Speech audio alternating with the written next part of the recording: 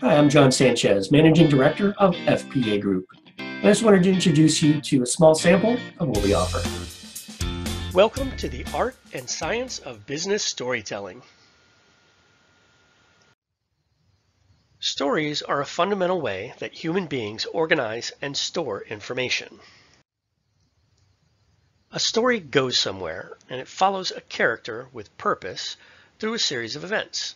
Characters encounter obstacles along their journey, and in dealing with them, we often see heroes emerge. And by the end of a story, characters arrive at a target destination, fulfilling the reason for the story having been told.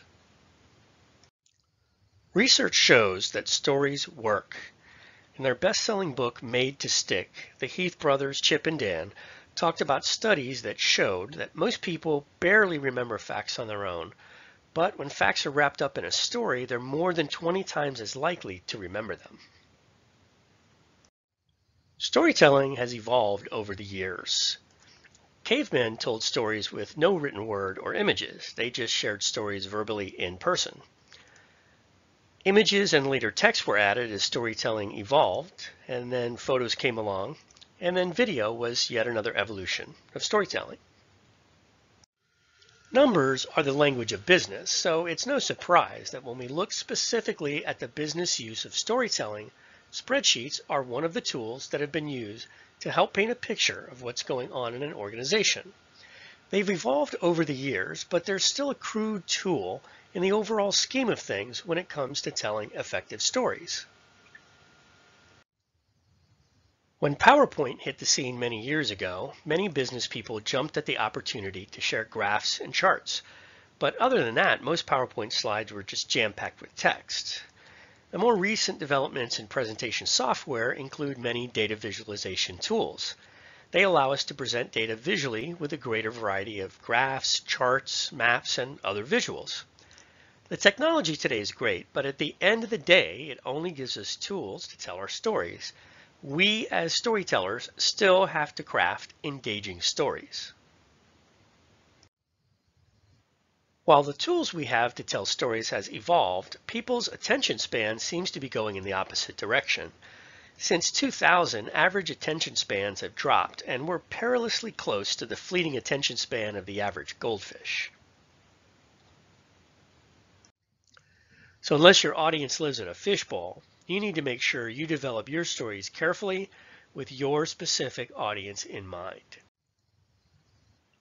You have science on your side, so when you understand business storytelling, you'll have no problem increasing the effectiveness of your communication with stories.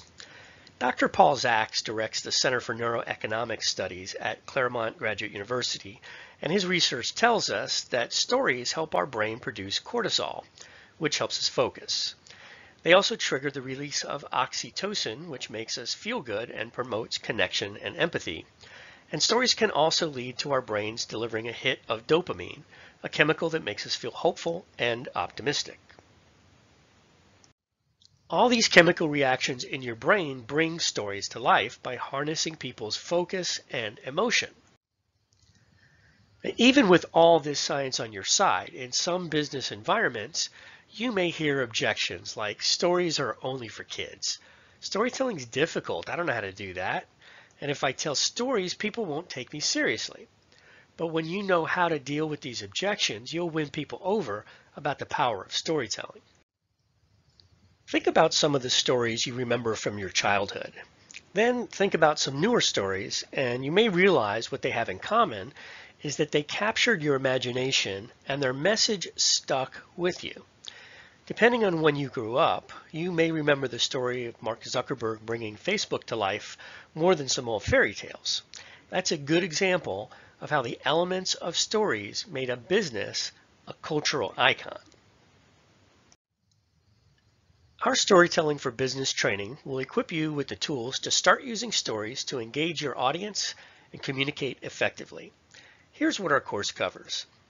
As with any good story, we'll start with why.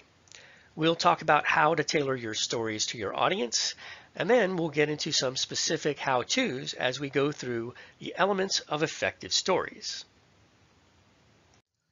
To find out more or to schedule a training for your organization, give me a call or send me an email. I'll be happy to discuss your training needs and how we can be of service.